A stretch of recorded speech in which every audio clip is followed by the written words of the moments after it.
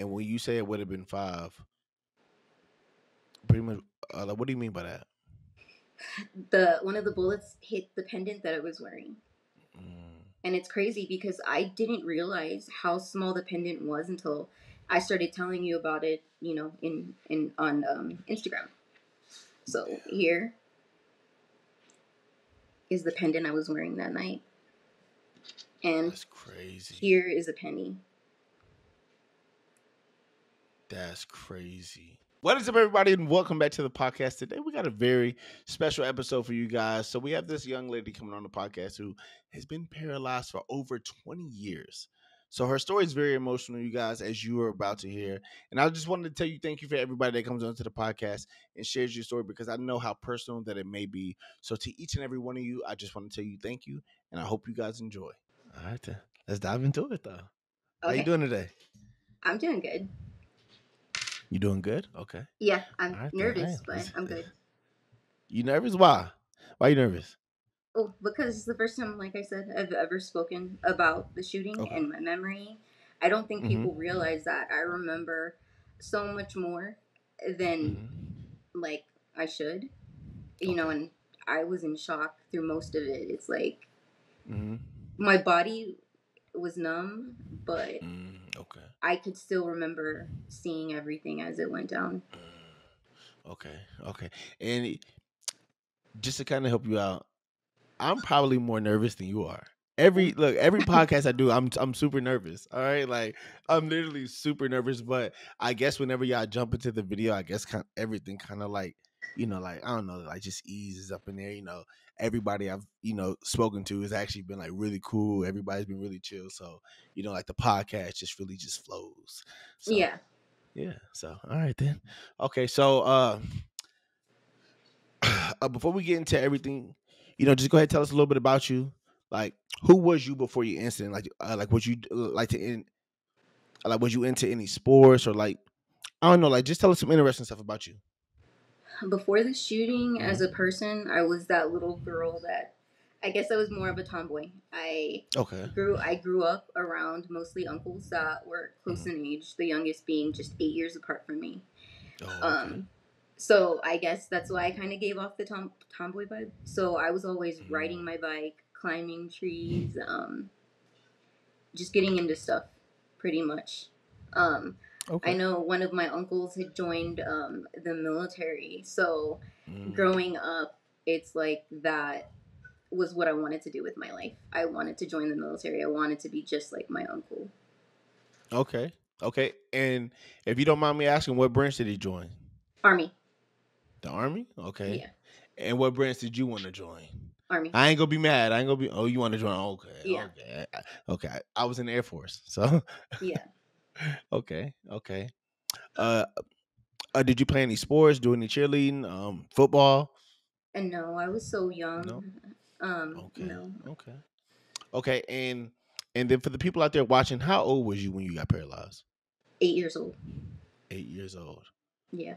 Okay. So, as of today, you're gonna be the youngest person I've interviewed. Yeah. That got into a wheelchair that young. Before that, it was somebody who, she was only 13. So just, I don't know, just hearing that you got paralyzed at 8 years old is kind of tough, because it kind of brings in a little bit more than, somebody who got paralyzed at 22, because at 8 years old, you pretty much went through elementary school, middle school, and high school in a wheelchair. Yeah. So you're going to be able to give us insight on all that, so. Okay. Now, did you know anybody that was in a wheelchair before? No. Before your incident? No. Okay. And what state was you living in at the time? Texas. Okay. Yeah. Big state. I like Texas. I used to live there for a year. I was stationed in San Antonio. Really? That's where I'm from. Yeah. Oh, for real? Yeah. Okay. I was at Schriever Air Force Base for a year. So, I mean, not Schriever, Lackland, my bad. Lackland, yeah. That's Lackland. Not far from where I'm at right now. Okay. San Antonio wild. I like it out there though. It was nice. I haven't been back since, but I had a good time. Yeah. Okay. So getting into that day, how was your day going? And I would say to the best of your ability, because you only 8 years old at the time. So No, to actually, the best of your ability, how?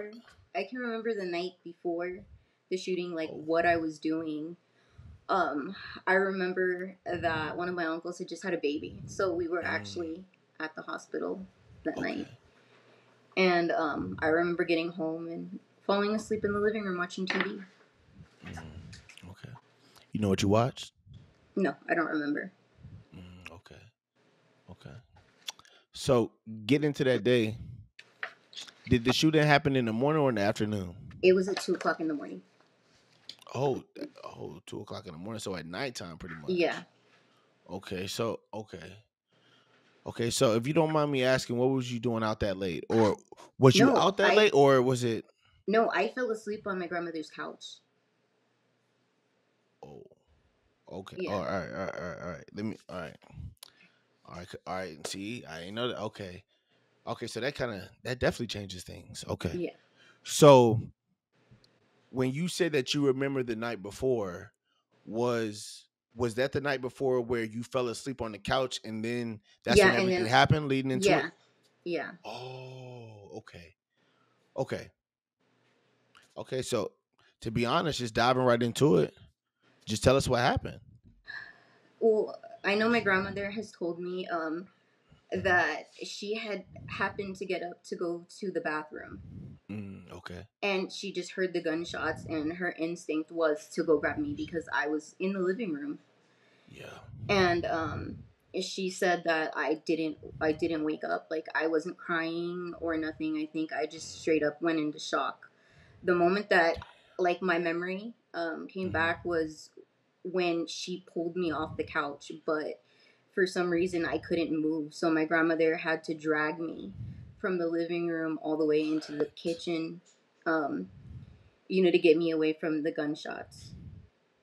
I remember seeing my one of my uncles just run right past me because somebody had yelled that they were shooting up the house. Mm-hmm. And I know my grandmother put me over her shoulder, and she was just covered in blood. Um,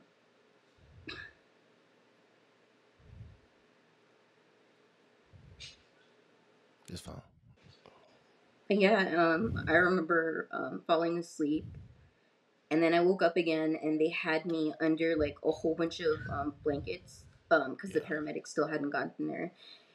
I woke back up again. I remember having my uncle on my left side, and we happened to have like a priest that lived at the corner um, of the block, and he had ran toward the house after the shooting stopped. So he was on my right side, Okay. and he was the only one that was able to notice that I had a gunshot wound to my back. The only wounds that anybody had seen were the ones to the legs. Oh. Um, So okay. Ooh. Mm. Yeah. I was lucky though because the bullets didn't hit any bone. They just went like straight through the leg but didn't hit like any bone Yeah. any bone. Okay. So pretty much just like flesh wounds then. Yeah. Okay. Okay. So Um in total, how many times was you hit? 4 times, but it would have been 5. Mm. And Um when you say it would have been five, pretty much, like, what do you mean by that? the one of the bullets hit the pendant that I was wearing. Mm. And it's crazy because I didn't realize how small the pendant was until I started telling you about it, in on Instagram. So here is the pendant I was wearing that night. And That's crazy. here is a penny. That's crazy. And the cra- and what's so crazy about that? Do you know what carat gold that is? No, I don't. Mm, I would, to be honest, I would say most Spanish people buy 14 karat gold. Um, trust me, I don't know why. I don't know why, but we all buy 14 karat gold. And the crazy thing about it is that gold is really soft. Yeah. Gold is really soft. So to know that a bullet stopped that is it's crazy. Like it's crazy. And then the other thing is that when you look at a bullet, when most people look at bullets, that's not the bullet that actually goes inside you. The bullet is actually a lot smaller. Yeah. So damn, that's crazy. That's crazy. Oof, that's wild. Okay, so when you said that you were sleeping on the couch, was the couch a place that you normally went to sleep at? Yeah, because I would always fall asleep watching TV. Mm, okay. Okay. Now, at the time, was you living with your grandmother? Yes, we had a house. Okay. So it was my mom, my uncles, my aunt, and then my Okay. grandma. Okay. But the Okay. house, it's like I've been back as an adult, and Mm-hmm. the bullets. I don't know exactly anything about guns, but I know that the bullets that they used to shoot up our house went through walls, Mm-hmm. like from the front of the house all the way to the back. Yeah, bullet. The crazy thing about bullets is, sometimes whenever they hit something, they don't stop. They literally just keep going, and sometimes they just find ways around things, through things. It's it's really crazy to see how a bullet can really travel and just do so much damage sometimes. Yeah, Because I'm pretty sure that the bullet that hit you didn't just hit you first. It probably went through something and then hit you.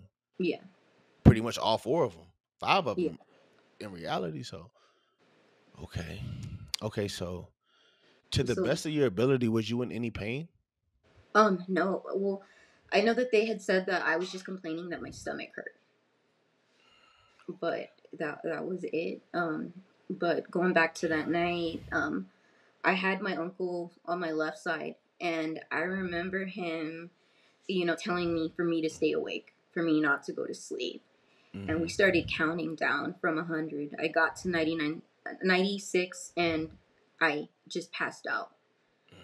My mom wasn't home the night of the shooting, so as the paramedics were getting there, that's when I wake back up and I see my mom, like, there. Um, I can't remember if she was screaming or anything, but I remember being in the ambulance awake. And, usually they put somebody like in the front of the, Mm-hmm. next to the driver. And I just remember I kept looking up through the little window and I would see my mom just Mm-hmm. looking at me. Yeah. Um, I remember getting to the hospital and seeing, the bright lights and stuff like that from the Mm-hmm. hospital. And I think at that point, I didn't realize that I was shot, but I remember screaming. Um, and I don't really remember much after that until I actually woke up. But I will say that one thing that is really weird is, I've, mentioned things to my grandmother about like my memory and stuff like that. And she told me that I had died on the table. I'd lost so much blood.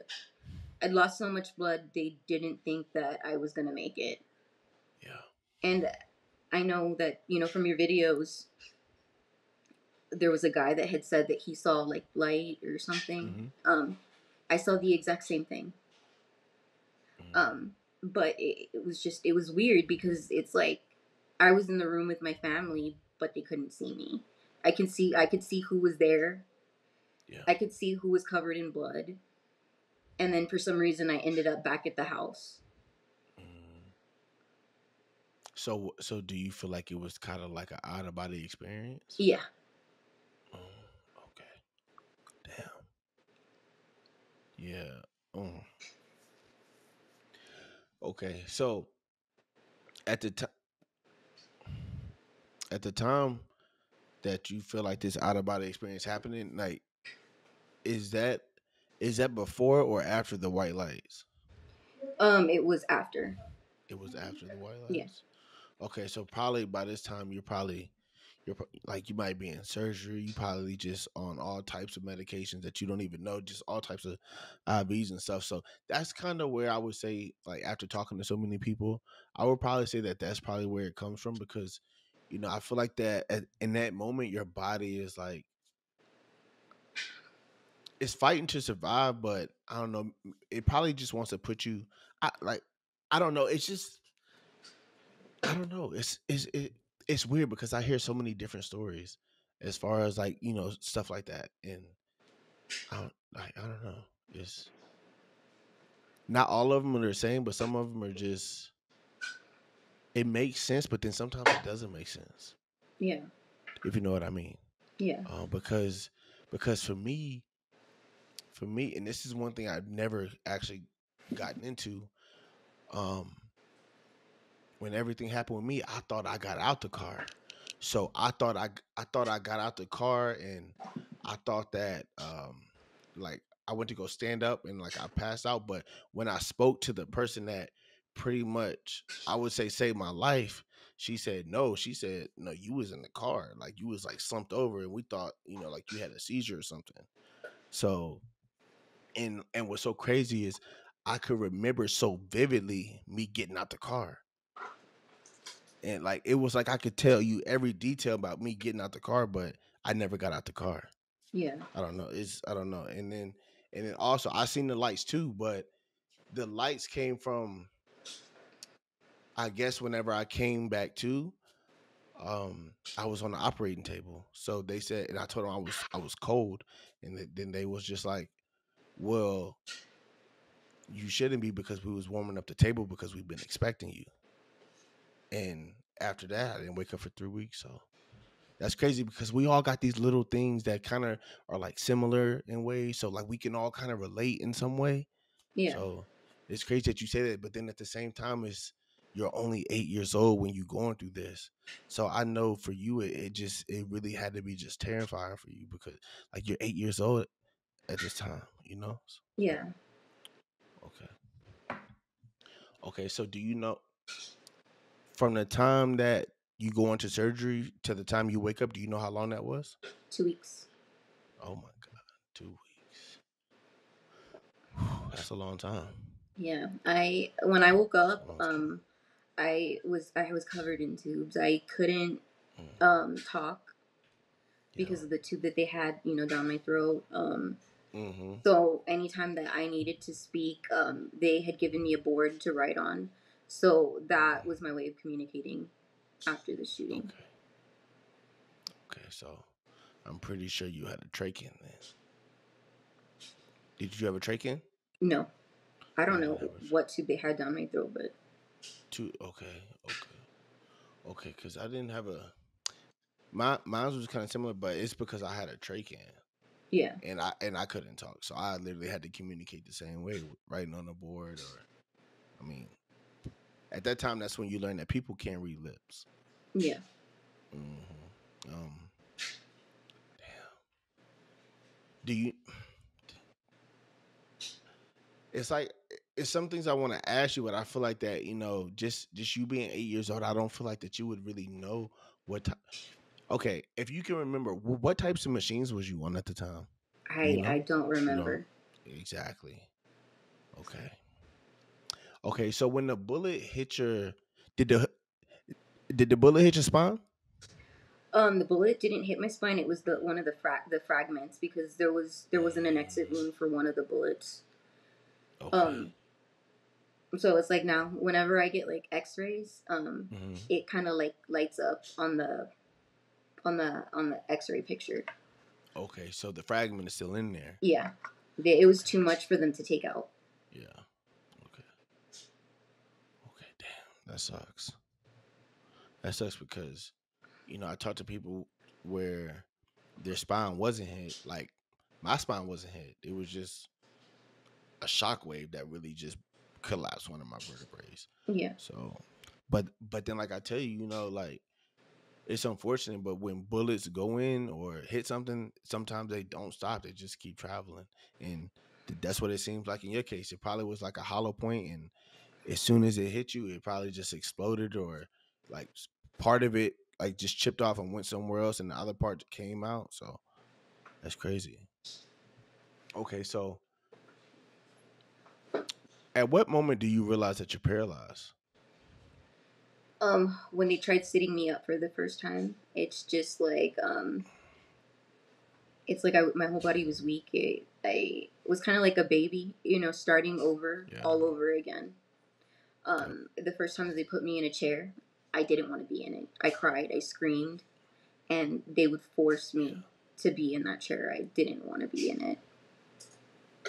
Yeah. And it's like from the time that I wake up, or from the time of the shooting, and then from the time of the shooting to the point when I actually woke up, they couldn't bathe me.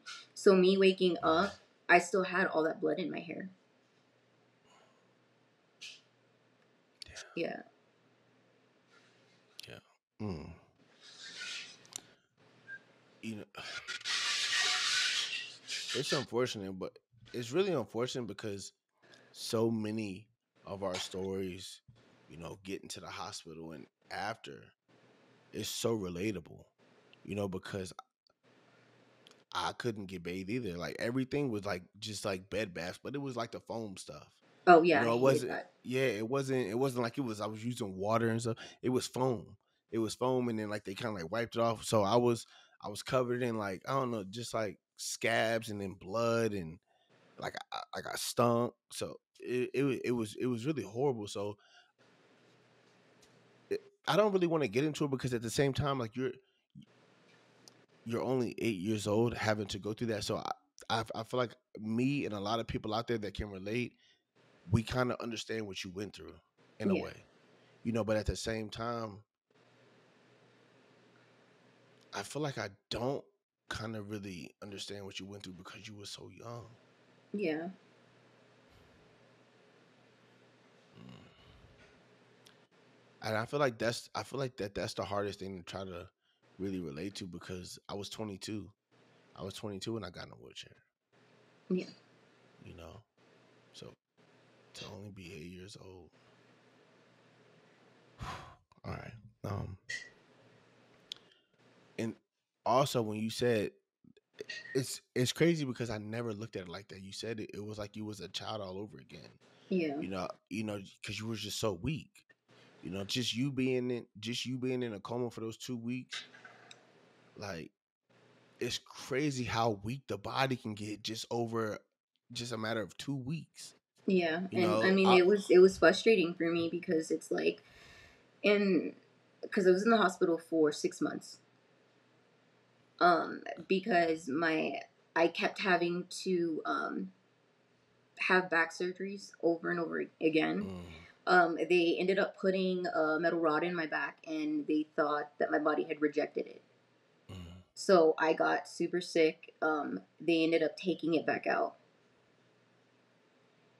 Um, so it's just like I was pretty much back and forth. It's like I'd have a back surgery, or I'd be in physical therapy, and I'd start learning how to do things on my own, and then I'd get sick or something, and then I'd have to have the rod taken out, and it's like it was a mm. cycle. Okay, now when you said that you were getting sick, what types of symptoms were you having? I think I was just running fevers. Makes sense. But um, I don't know. It's crazy to think about being so young. It's like my daughter is Yeah. just 2 years away from the age that I was when I got shot. Mhm.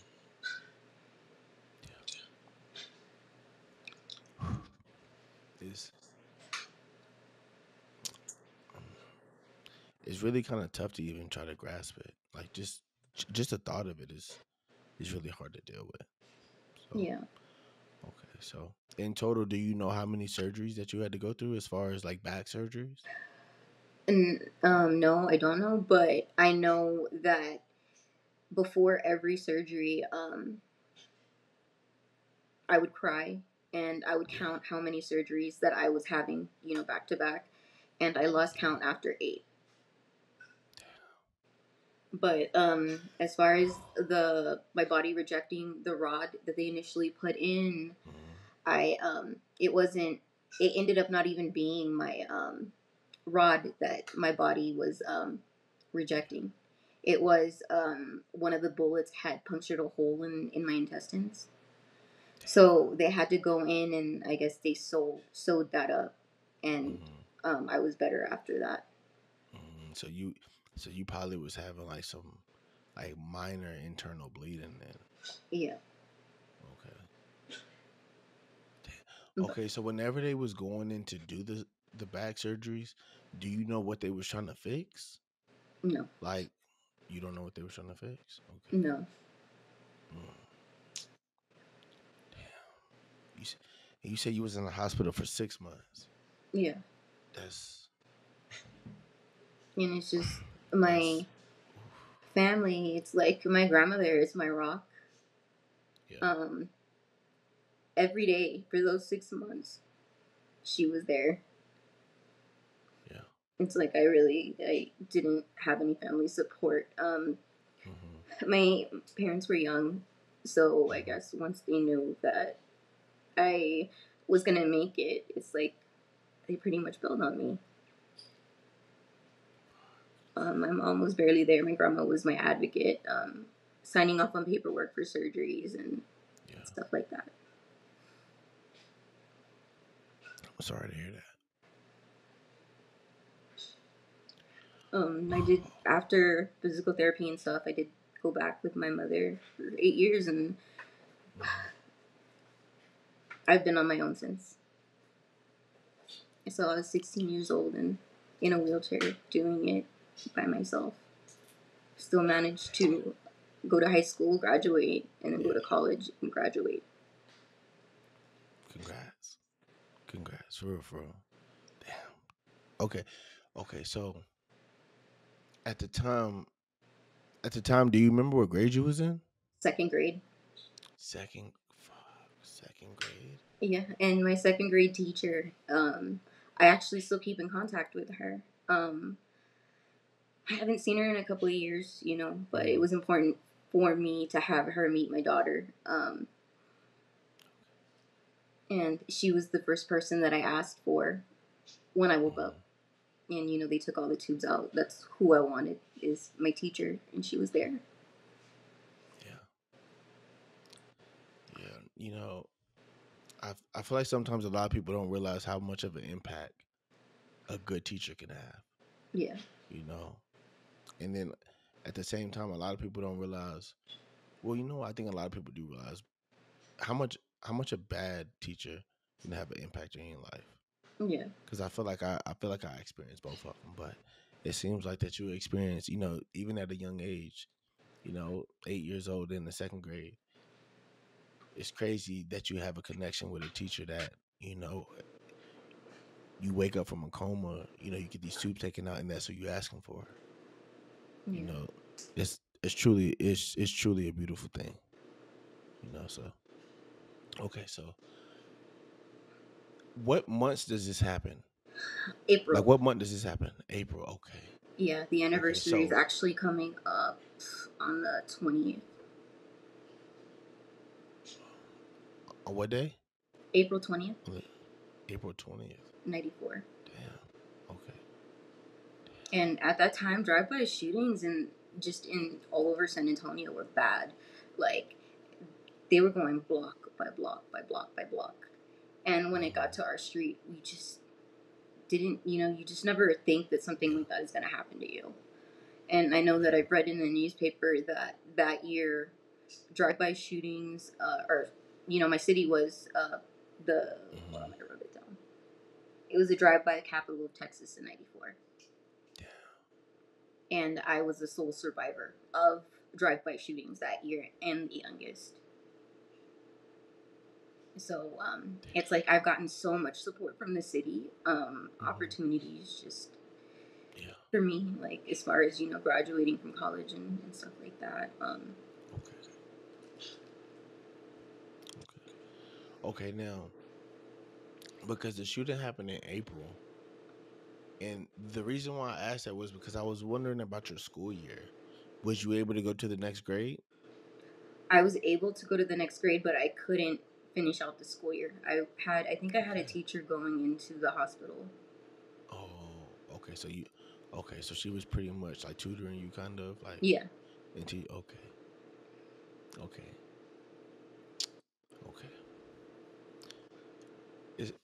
It's tough wanting to ask you so many questions because you're a grown woman talking to me, but everything that we're talking about happened when you was 8 years old, and I feel like that's the tough part.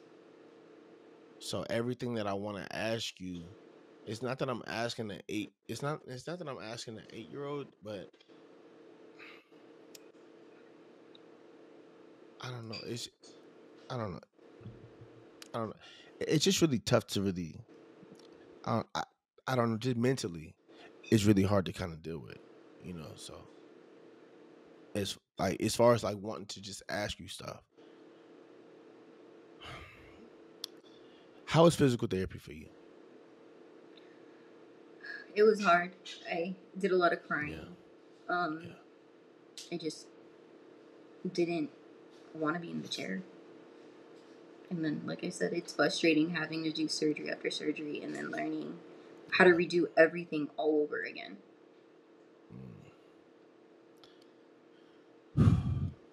Yeah. And I would say that's what I would probably think that you would have to do if you had a surgery. I feel like that you would probably go back to like zero. So you probably would have to, do everything again, learn, like sit up again, like mm, okay. But it's something that I've gotten used to. I mean, even as an adult, like my last back Yeah. surgery was at age 21 because I broke my rod. Um, Mm, but it's like something that I was prepared for as an adult. I can't imagine yeah. how I got through what I got through as a child. And as you say that, I feel like that many people watching right now can probably feel the same way. Damn. Okay. Okay. So when you get out the hospital, you're going into your third grade year, correct? Yes. Okay. So has the school year already started at that time? I can't remember. You can't remember? Okay. All right. All right. So if you don't mind me asking, do you remember what your first day of school was like? No. You know? Okay. How was school in general for you? It was good, but it Okay. I hated that I was always the person on the sidelines. Um, Yeah. Especially just when it would come to certain things that I couldn't do, it's like I had to watch, and Yeah. I tried not to let it bother me.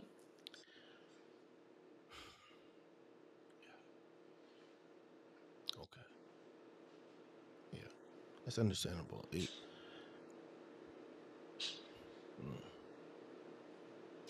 yeah. Okay. It,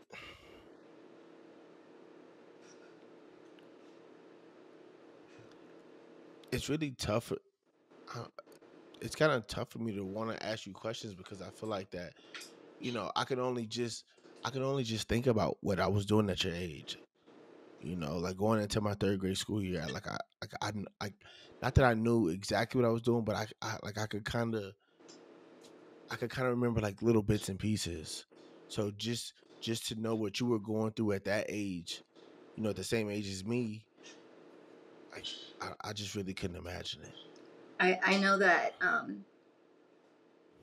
once I started school, one memory that I do have was I guess when I was in PE.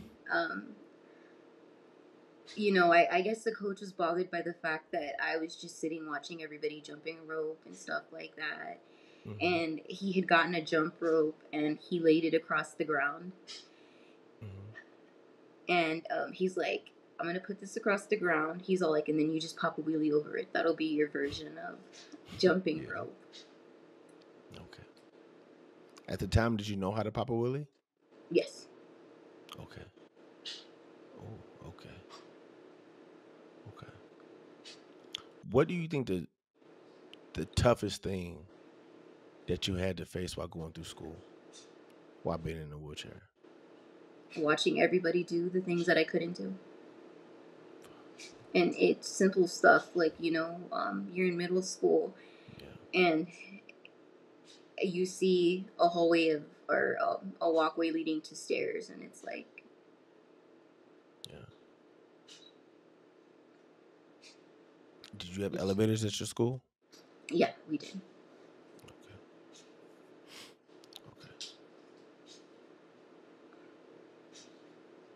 How was high school for you? High school was good. Um, I was pretty much, I guess, like a loner. I mean, I was talkative, but I just kept to myself, got stuff done, and that was pretty much it. How was it making friends?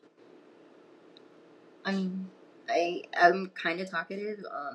So I mean, it was easy for me to make friends, but a lot of people, I think, were just kind of drawn to me because the high school that I went to would actually post articles in the school newspaper about me getting shot and me being freshman, sophomore, junior, senior in high school. Okay, so everybody pretty much already knew your story. Yeah. To where you didn't even have to say it. Okay. Exactly. Okay. Okay. All right. If you don't mind me asking, because I'm not curious, but I know the people are curious. How was your dating life going through school? Did you date at all? No. You didn't date at all? No. Is it because you didn't want to, or is just nobody really approached you? And nobody really approached me like that. Yeah. Okay. Did you want to date? No, not really. I guess it was focused on myself and just bettering myself as a person. Okay.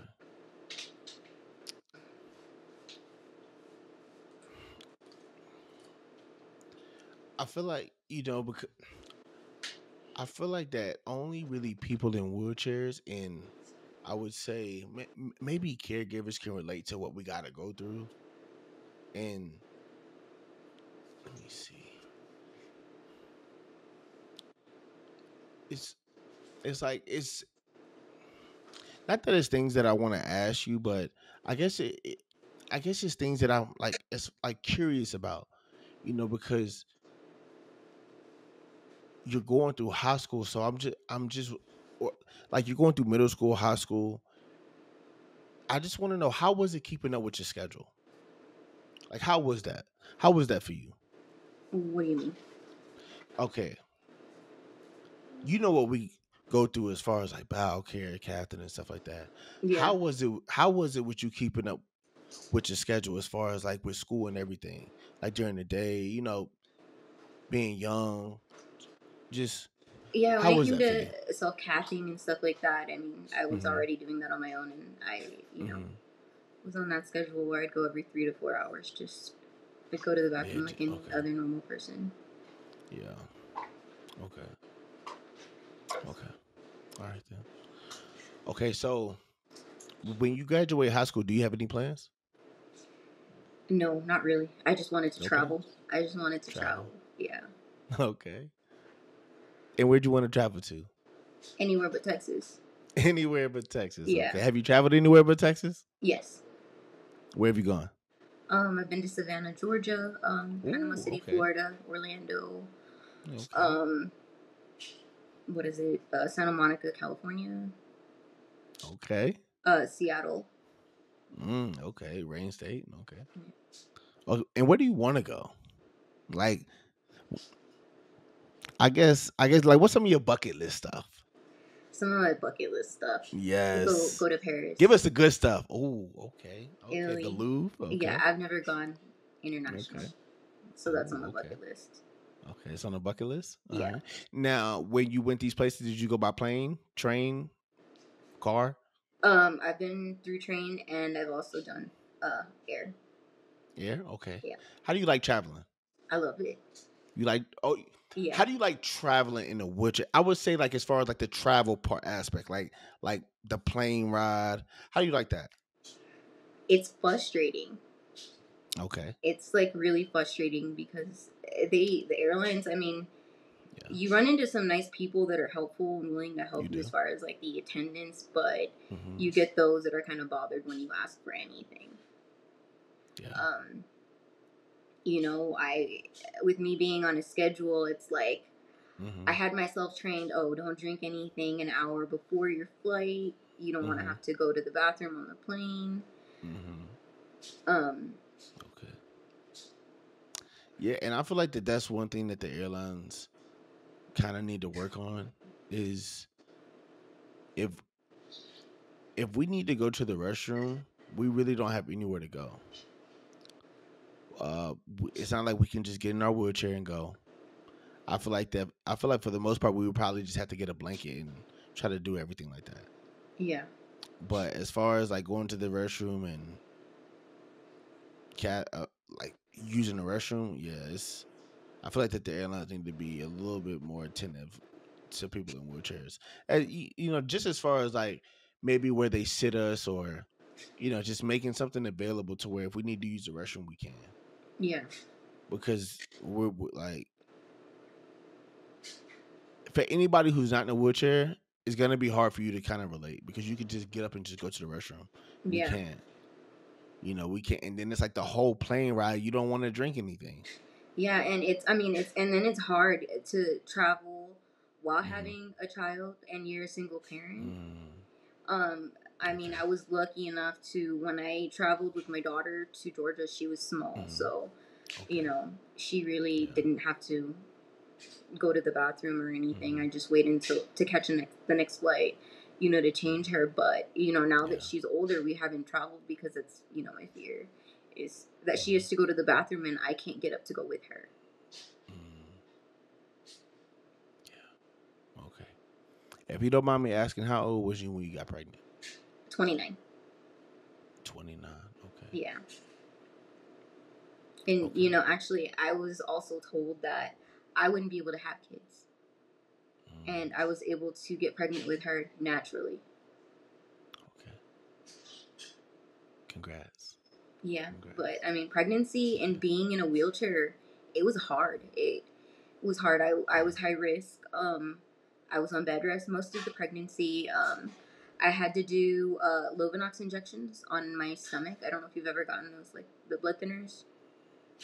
I did in the hospital, but they only did that to me when I was in the hospital though. Yeah. Okay. It was that was the first time that I think I've ever had to do that from home, was during the pregnancy. I think it was they had switched up my medication. I think one was every 8 hours or one was every 12 hours. But I mean, even though the needle was small, those hurt and they leave big bruises. And were those the ones that you get in like your stomach, like right there, like right in your stomach, like at the in your pelvic area? Okay.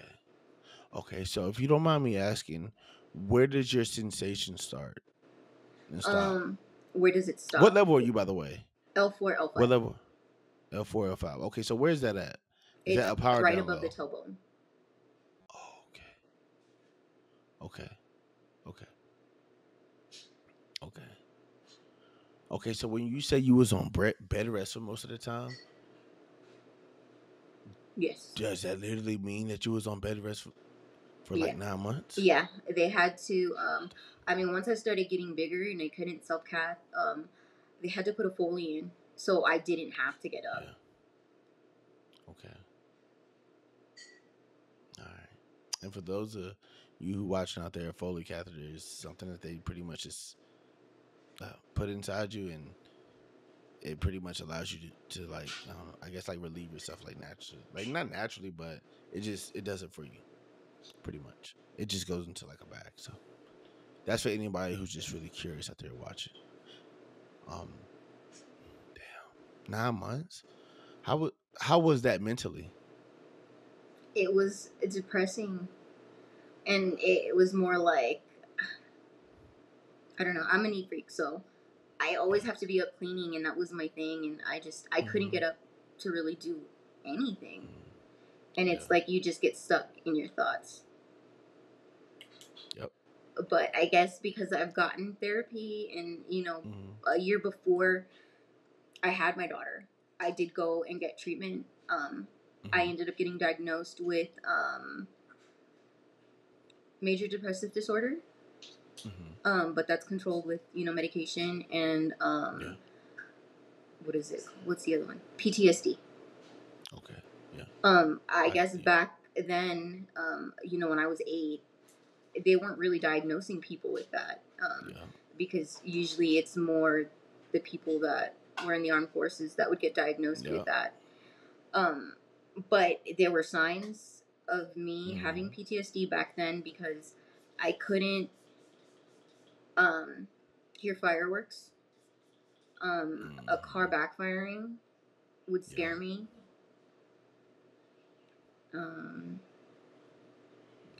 yeah, I mean, it sucked. It sucked because you couldn't really participate in certain holidays because you would be scared, and it's more like my body would just go numb and I'd just start shaking. I wouldn't scream or anything, but that was me. I mean, it's gotten a lot better now that I'm older and I have my daughter as a distraction because I'm focused on what she's doing and how happy she is when she sees stuff like that. Okay, then if you don't mind me asking, what age were you when you first got therapy? I think they had started it right after I got shot, but I wasn't ready to talk. I didn't want to talk about the shooting at all. The only time anybody would hear me talk about it is when I would speak to the guy from the newspaper because he did yearly articles from 96 to 2006. And then So the last they one... kept up with you frequently? Yeah. Okay. And what was you going to say, the last one? The last one was 2 years ago. Okay, so they still yeah, follow up I'm with you. the guy from the paper would tell me that I'm like the most asked about when it comes to his writing. Okay. If you have any links to the articles, you can send them to me, and then I'll post them in the description box. So people can go read the articles because it goes so much further than just this interview. Yeah. Like we're only probably going to be able to touch on a couple things. Versus these interviews you do every year that you touch on, things that you probably might forget to say during the interview, or you might overlook, or you might miss, or you just might not even think about saying, or to be honest, you might not even feel comfortable saying it. Yeah. So okay. At what age do you feel like you started accepting therapy? It took a long time for me to admit that there was an issue. It's like I know that I would get really depressed. Like my lows, especially in my mid to late 20s, were like really low. And I mean, to be honest with you, it's like I'm not a perfect person. I've done stuff to not be around anymore. And I think that that's when I knew that there was an issue and I needed to get treatment. Because I didn't want to be that person. I didn't make it through everything that I went through to just be a punk like that. Like, that's not who I am. That's not who my grandma raised me to be. But it's like, I think that my daughter was like the light at the end of the tunnel. It's like I had to accept things for what they were before I got what I wanted. And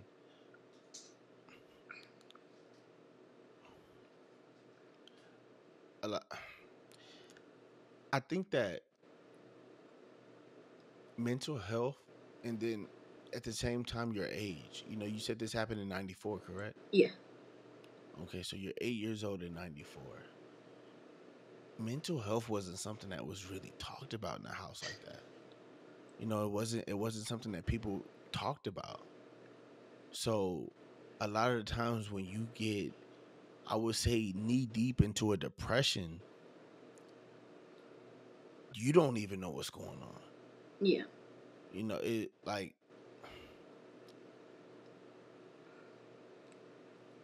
I know because I not that we went through like the same thing as far as like I would say like depression, but it's like I can kind of relate because, like you said, for the longest time I didn't want to admit that there was a problem. Yeah, and I think like being Hispanic and you know what I mean. It's like you're kind of, a lot of people don't express their feelings and what they're feeling, and I feel like as far as family, it's like now because of the therapy that I've gotten, it's so easy for me to talk about what I've been through, and it wasn't easy. It was hard. And until I got therapy, I was the same way. You know, for guys, we have a lot of guys, I ain't gonna say all of us, but some of us, we have an ego problem. And your ego will keep you from sharing things with other guys or with anybody else. Because I know that's how it was for me. I didn't share my feelings with anybody else. I didn't tell people what I was going through. I didn't know anything about mental health. Like, I don't even think I even said the words mental health before my incident. Like, I didn't know anything about it. You know, in the Black community, because I'm Black and Puerto Rican. So in the Black community, mental health isn't something that's really even taught in the home. It's not something that's spoke about. My parents didn't speak to me about it.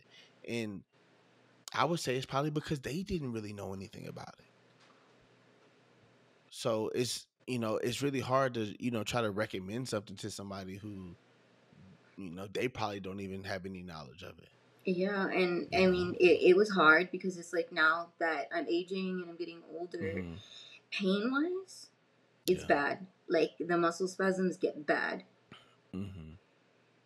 And it's just like when I get them, I could just feel my whole body shaking. I know that that's something that I had to deal with while going to school, but it's something that I would hold in or ask to go to the bathroom just to get through that muscle spasm that I was having, because I wanted to break down a lot of the time. It's like I remember, you know, going to college and holding it in. I was hurting and I would want to cry, but I would just hold myself together and just say, no, I'm going to get through this. Like,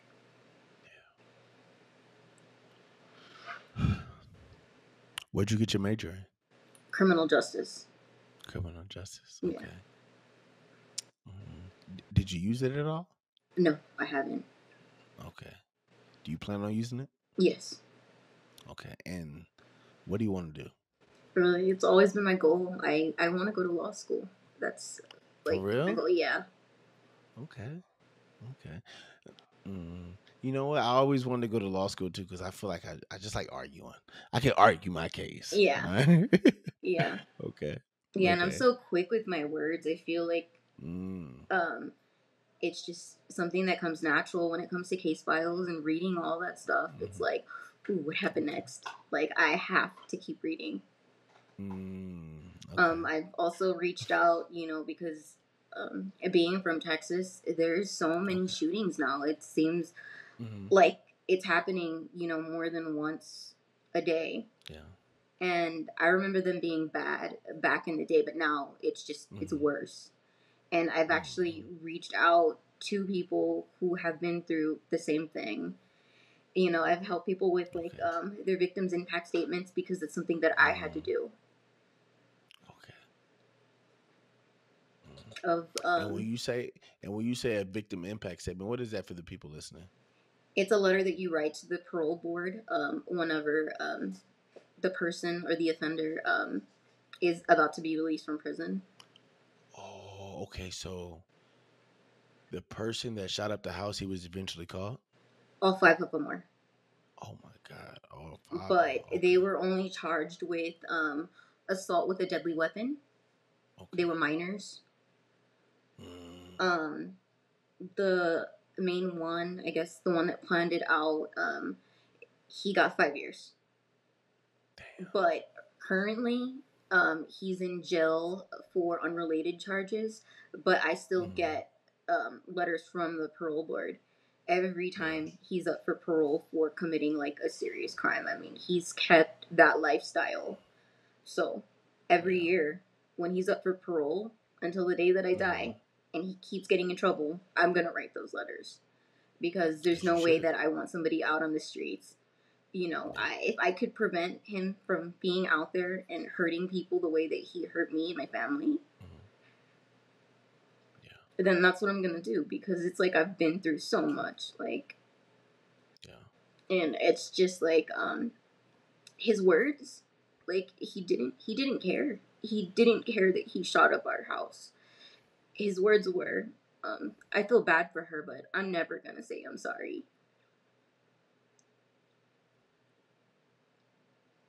And I was only 8 years old. Like, he didn't care.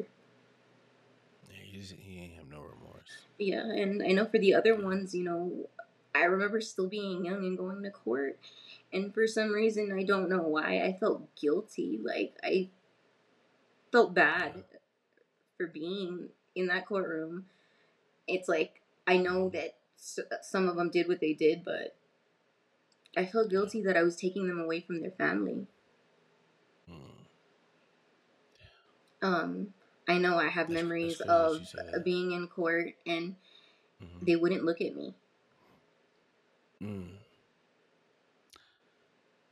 Probably because they just felt guilt, just so much guilt. My grandmother, maybe he didn't feel guilt, but they probably felt guilt. My grandmother actually flew out to one of the prisons that one of them was at to talk to him, and he apologized, but my grandmother said that he didn't seem sincere. He was just saying what, just not the truth. Yeah. And were your grandma's intentions to go out there and speak to him? Yes, it was actually on the news. I don't remember it, but I tried looking for it online and I can't find it. Okay, because I'm kind of curious about that. Who set this up? It was the news because they followed my story. Oh my god. Okay. Oh, and did the news station come to you and ask you, did you want to speak to them? I don't think I ever spoke to them. The only thing that I ever did was speak to the guy from the newspaper. You're the first person that I've ever spoken to about this as an adult. But even as a child, I wasn't ready to talk. That's understandable. Okay. What were your thoughts on your grandma going out there to go speak to the guy? I don't know. I was scared, but at the end of the day, my grandmother is a strong person. I don't know how she could face him. Back then. Yeah. And this wasn't the guy that shot you. No. This was just one of them that was in that the car. served a year. Yeah. Okay. Hold on, you said he only served a year? Yeah. 4 out of the 5 only served 1 year.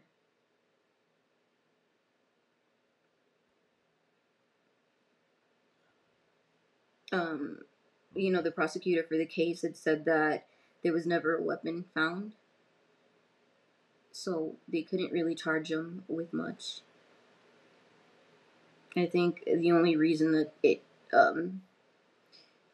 their names were out there was because I guess one of them got in trouble for something and he snitched the other ones out to plea bargain.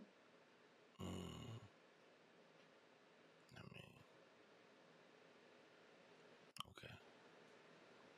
It sounds like somebody dropped the ball. Okay.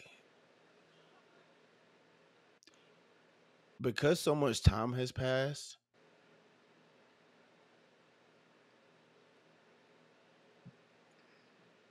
do you think that you could ever face the guy that shot you? Yes. Okay.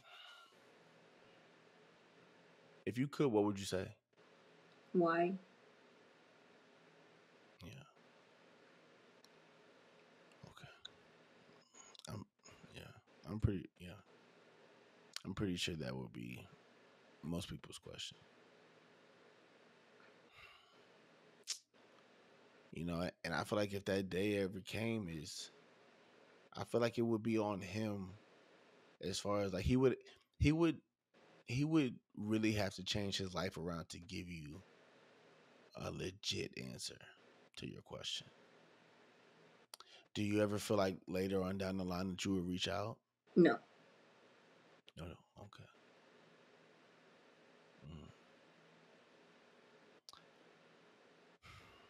What are your thoughts towards him? The main ones? I'm trying not I to mean, hold. you don't have to share if you don't want to. It's fine. The You main don't one, have my to. thoughts on him is there's not really. I'm trying not to hold in that anger towards him Yeah. because it's not good to hold in that type of energy. But at the end of Mm-hmm. the day, when he's not around anymore, he's gonna be the one suffering in the end. Like Yeah. Okay. it's like he made his bed so he can lie in it. Yeah. Okay. Okay. So you said that you've reached out to many people that's been in your situation or something similar. Do you reach out to a lot of people? No, I haven't done it in a while. I would do it when I Okay. was in college. Cases that we would Mm, follow, stuff that was okay. in the news. Yeah. Okay. Some would message back, some wouldn't. Mm-hmm. Um, but the ones that have, it's like I've given them copies of my victim's impact statement. Mm-hmm. So that way it's kind of, it's really Yeah. detailed. So, it's something to Mm-hmm. use. Yeah. And what are your thoughts on people that don't reply back? They're just not ready to Do you talk, want just like I to? wasn't. Exactly. So, I Exactly. can't fault them for it. Yeah. And I definitely understand where you're coming from because I try. I don't reach out to everybody.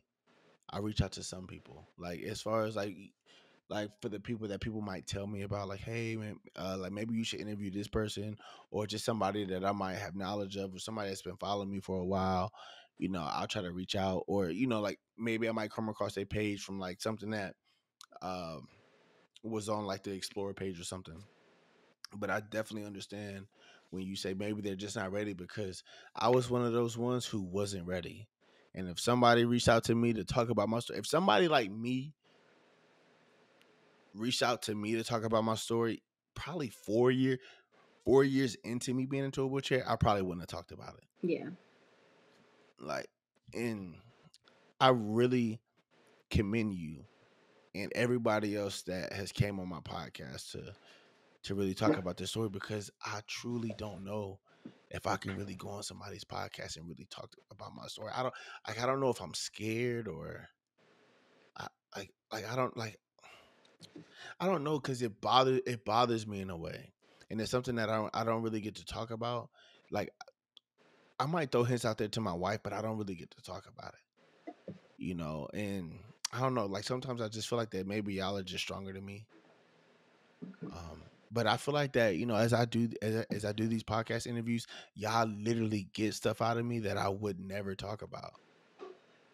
So just as much as so many of y'all tell me that these interviews help y'all out, these interviews truly help me out. Yeah, and it's like I messaged you last night, and it's like the stories that you're doing are really gonna change the Mhm. world. Like I think with Thank me you. speaking, or the reason why I messaged you, because I just want people to know at the end of the day there is a light at the end of the tunnel. Like it Hmm. may be hard, and it's not always easy, but Yeah, you can make it through whatever. exactly.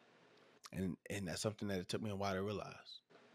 It took me years to really realize that you could go on living, and really have a good life. You could really eat, like, I don't know. I didn't feel like that I could really impact the world from a wheelchair, you know. But now I see that wasn't true. Yeah.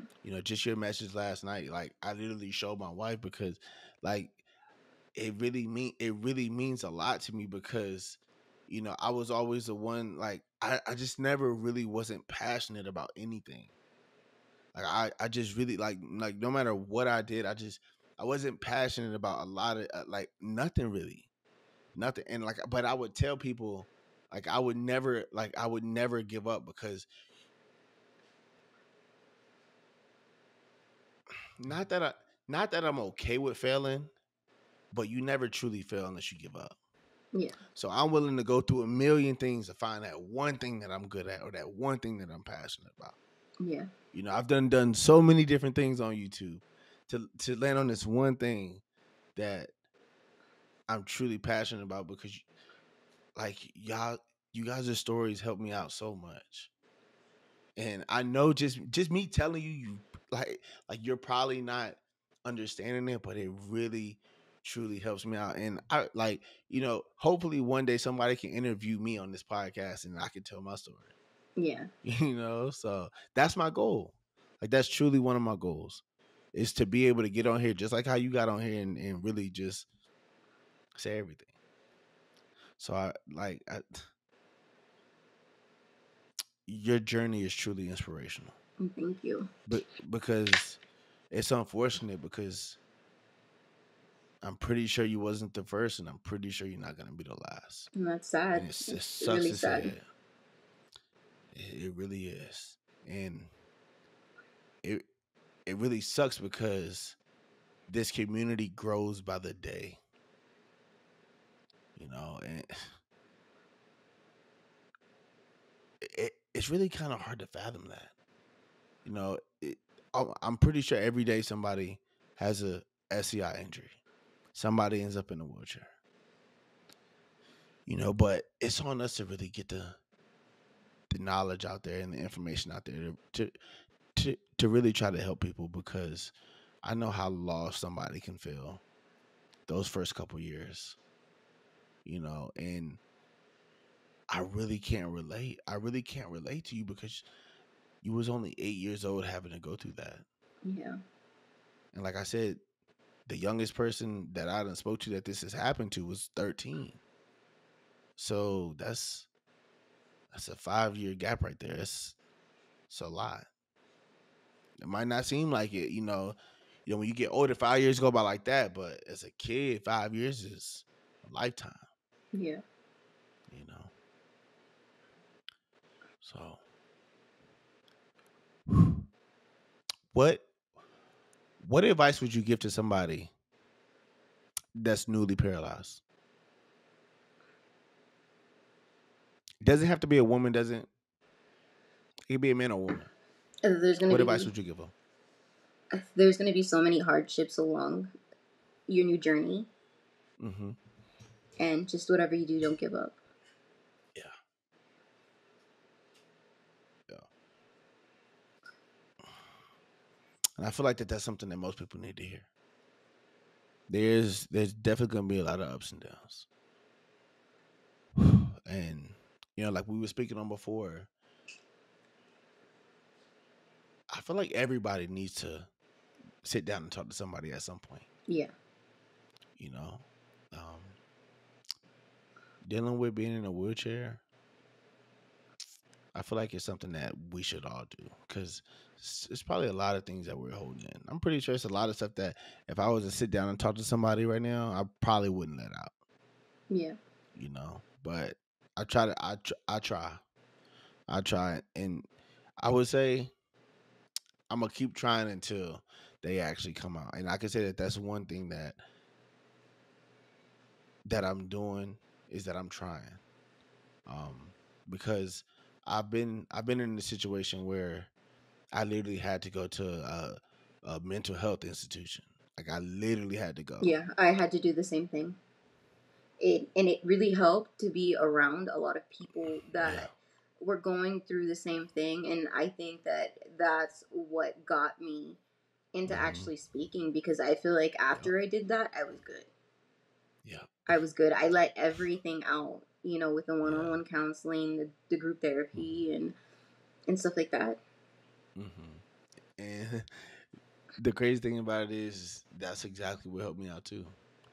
As much as I didn't want to be there, as much as I fought not to go there, going there was one of the best things that could have happened to me, because it wasn't the first time I went. Um, I think it was like the second time, and it changed my life for the better. Um, I was just holding in so much. I was holding in so much, and when I finally got into those group sessions, I was able to just lay it all on the table. And I felt like I was doing it for the wrong reasons at first, because when I first got there, they was telling me they're not gonna let you go if you don't talk. They're not gonna let you go if you don't talk. So I was like, you know what, I'm gonna get up in there and I'm gonna just let it all out. And that's what I did. And it was so therapeutic because I was able to really just get off my chest what I had been feeling for so long. The things that I really couldn't talk to anybody about.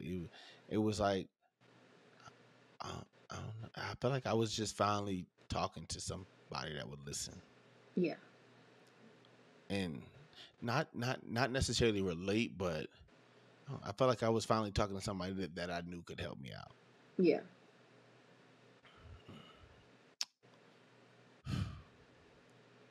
Do you still go to therapy? Yes, I do. Mm. Do you go frequently? I just call in whenever I'm going through something. Okay. Okay. But it's like the Mm. lows that I had back then are, it's Mm-hmm. just now they're so much minor. Yeah. I think being in a wheelchair as a parent, Mm-hmm. like now, has changed me. And the only thing that bothers me is Mm-hmm. seeing my daughter, like seeing me in pain. And her there, like asking, Mom, do you need some water? Mm-hmm. Or going to the park with her, and it's like, in your head, you're thinking, God, I wish I could be running with her. Like, I wish, Yeah. when she's sick, I could, just go and stand up and carry her. Like, Yeah. I missed out on all those experiences, but I'm so grateful. Like, I'm so grateful for the life Mm-hmm. that I brought into this world, because my daughter is the one that's helping me get through everything. She made Yeah. me a stronger person. Mm-hmm. And it's just crazy the moment that, you have a child, like, how much you're in love with something so much that Mm-hmm. you just had. Yeah.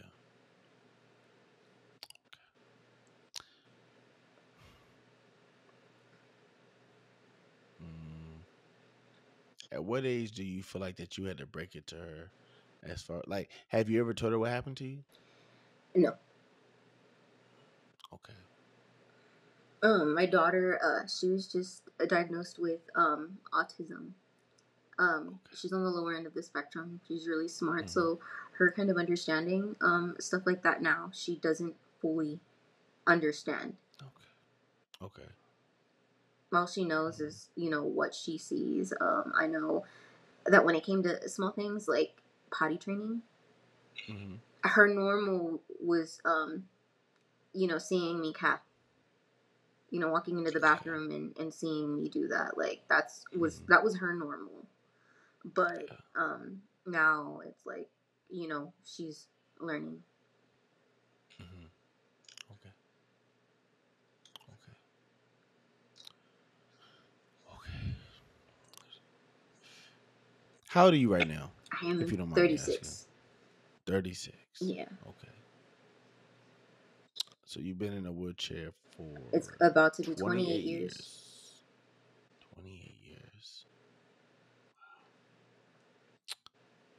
Through that whole 28-year journey, what do you feel was the hardest thing that you had to overcome? Talking to my family. Like, I held everything in for so long. I think the Yeah. hardest thing, it's like, because I'm like a very strong-willed person, it's like I Mm-hmm. knew that I could get through everything, but talking Mm-hmm. about it was the hardest part of the journey, especially Yeah. when it came to being family, especially when they're kind of like closed off. Yeah. But just When you say, huh? oh, sorry, brother. The Oh no, oh conversations no, with you go, certain you go. people, when they hear my words, it's like I just, had to talk last night, Yeah. and I don't blame anybody for anything that's ever Yeah. happened to me. And if Mm-hmm. I could redo that night all over again, I'd still pick me to get shot because I know the way that I am, and I was strong enough out of all the people in that house to take that bullet or those 4 bullets. So I would do it over and over and over again if it meant that everybody else in that house was okay. And because of what you mentioned, do you feel like that the hardest part for them is taking accountability? Yeah. Okay.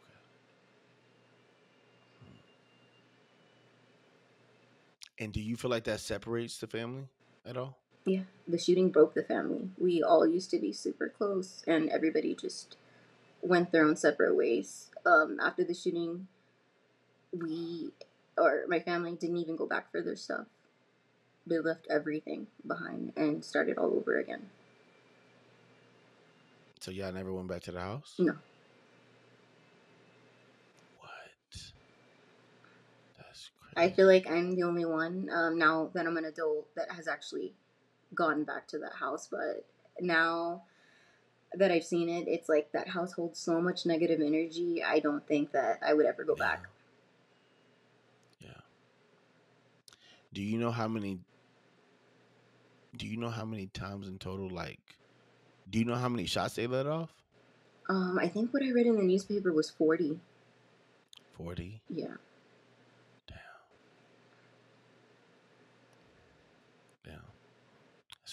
That's crazy. Whew. I feel like that, you know, your story, somebody's going to hear the story and they're going to be able to relate. And I feel like just them seeing how strong of a person that you are, I feel like that's truly going to help them out. Yeah. Because just sitting here talking to you, I can see how strong of a person you are. And, you know, to have this happen to you so young, it's truly amazing to really just really see how well you're really put together. Yeah. Mentally, just mentally, because I know that that's something, that's a life-changing event. Like your life will never be the same from that day. Yeah.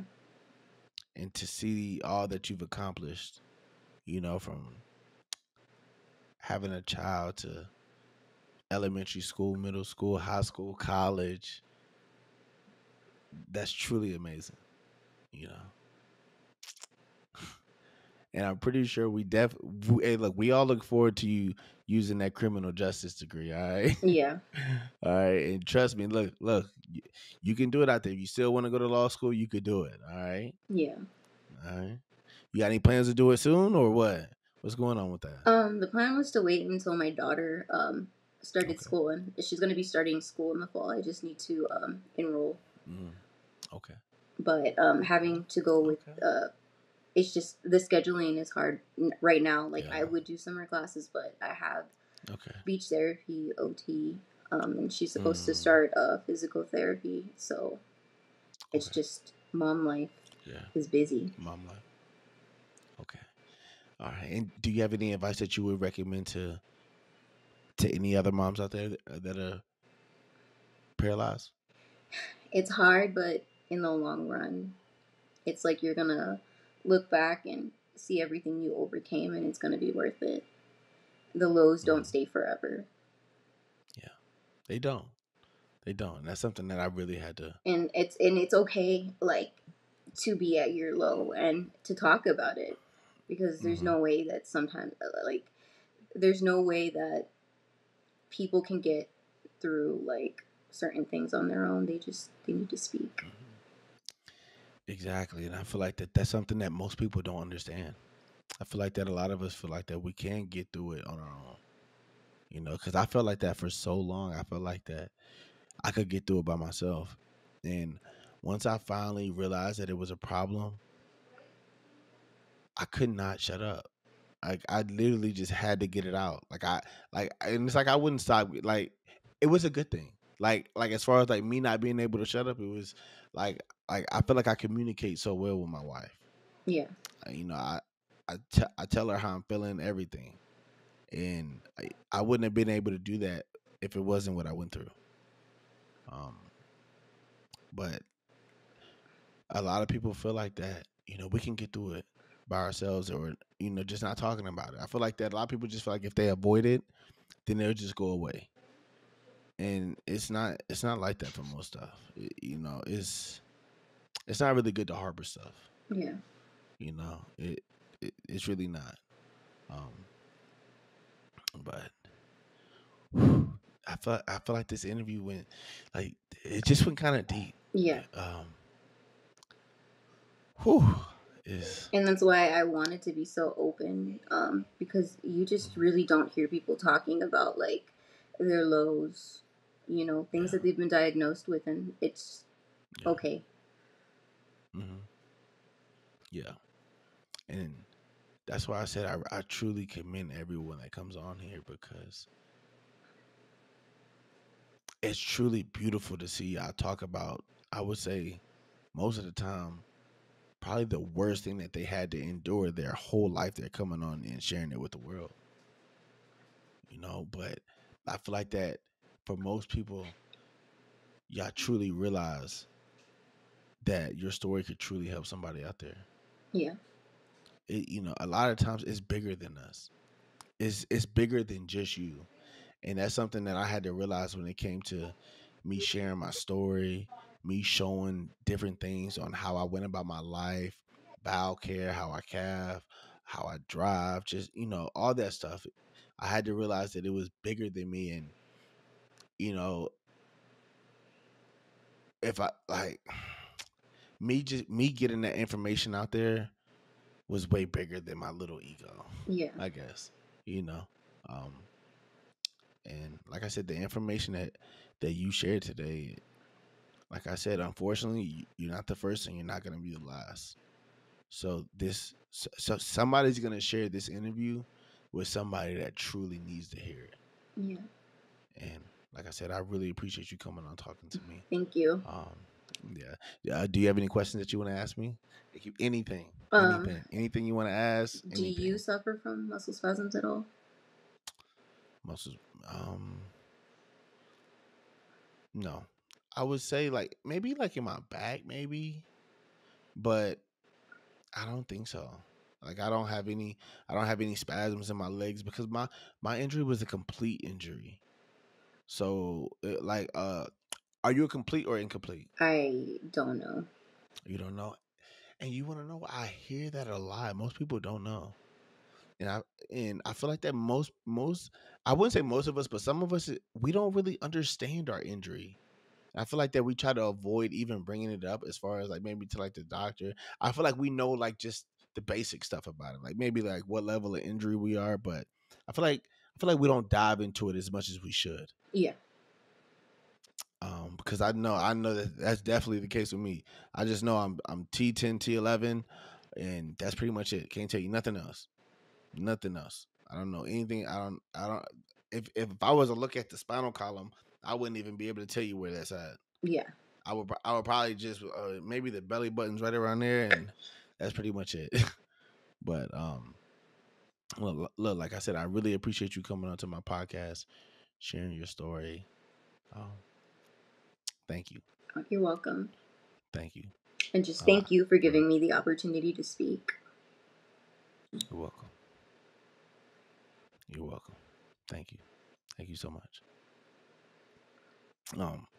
Let's stay on here for a little bit, because I actually need the thing to finish uploading. Okay. Because if you leave off, it won't upload as much. But like I said, look, I really appreciate you really coming on for real, because I feel. Why did you want to come on? Because I thought that my story would help other people.